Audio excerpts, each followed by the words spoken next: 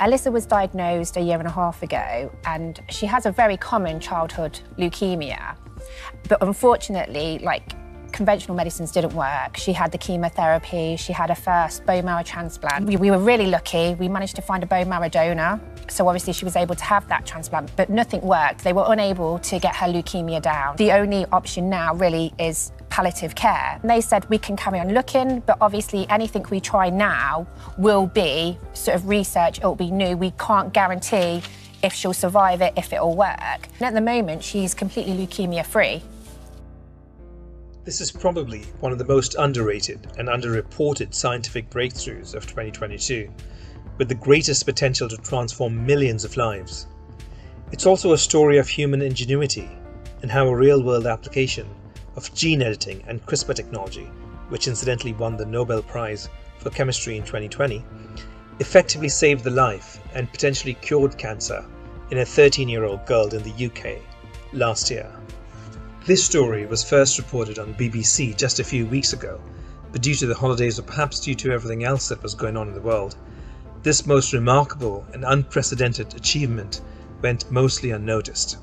Alyssa was diagnosed with T-cell leukemia in May of 2021, and as mentioned by her mother, as none of the medical treatments worked, the only option was to volunteer to be part of an experimental treatment that would redirect the immune system to fight cancer using a method called CRISPR base editing, a molecular machine developed by Harvard professor Dr. David Liu in 2016 by improving the work of 2020 Nobel laureates Jennifer Doudna and Emmanuelle Charpentier.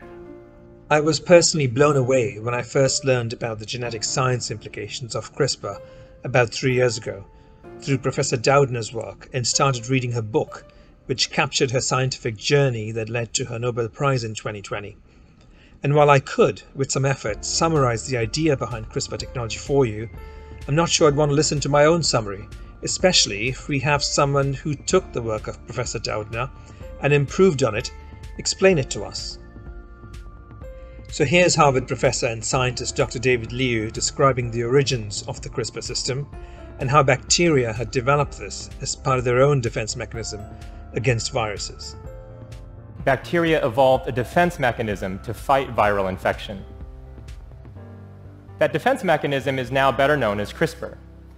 And the warhead in CRISPR is this purple protein that acts like molecular scissors to cut DNA, breaking the double helix into two pieces. If CRISPR couldn't distinguish between bacterial and viral DNA, it wouldn't be a very useful defense system. But the most amazing feature of CRISPR is that the scissors can be programmed to search for, bind to, and cut only a specific DNA sequence.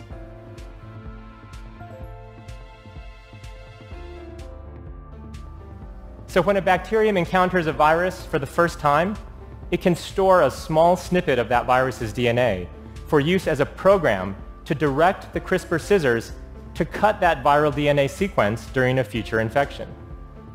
Cutting a virus's DNA messes up the function of the cut viral gene and therefore disrupts the virus's life cycle. While adapting the CRISPR technology of bacteria to humans was a major advancement in gene therapy, a refinement of it called CRISPR base editing was needed to develop a treatment for patients like Alyssa. Base editors use the programmable searching mechanism of CRISPR scissors, but instead of cutting the DNA, they directly convert one base to another base without disrupting the rest of the gene. So if you think of naturally occurring CRISPR proteins as molecular scissors, you can think of base editors as pencils, capable of directly rewriting one DNA letter into another by actually rearranging the atoms of one DNA base to instead become a different base. So let's take a step back for a moment to understand the basics of the human genome.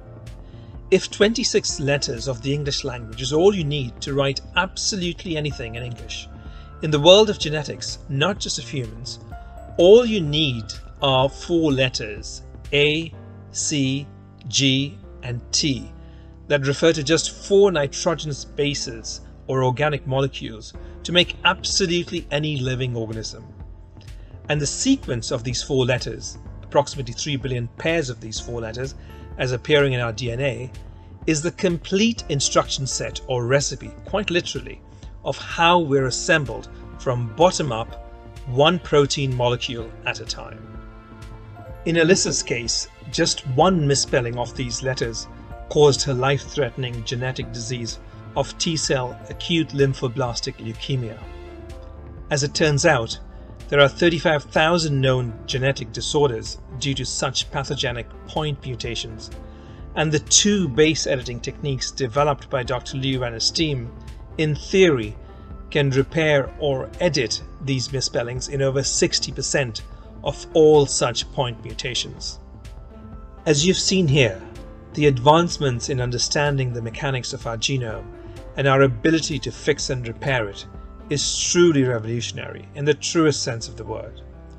While there is much to do to develop it further in order to demonstrate its viability and safe applications in humans and across many more genetic disorders, there is even more work to do to ensure that these advancements are developed and used in an ethical manner and not taken advantage of in any nefarious or unethical context, but to bring hope to children and patients like Alyssa, who were dealt an unfortunate hand, genetically speaking of course, to no fault of their own.